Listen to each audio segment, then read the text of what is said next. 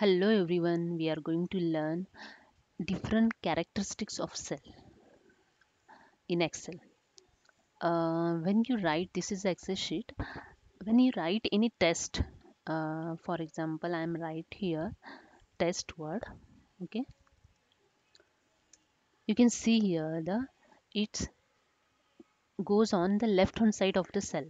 Okay, when you write some number, you can see here it's a right hand side on cell.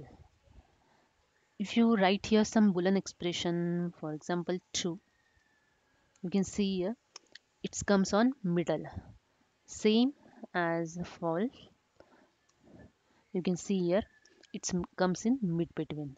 Okay, when you write some formulas and any you can see the any error message, then it comes on in between. Yes. For example, I just want to enter here some formula. It's is wrong, it's a error message. Error messages come in between of the cell.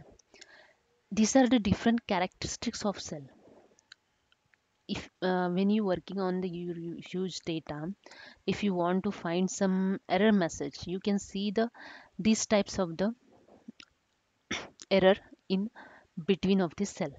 Okay, if you want to see the numbers, you can see the right hand side of this cell. You can see the test, all test is you can see left hand side of the cell. These are the different types of characteristics of cells.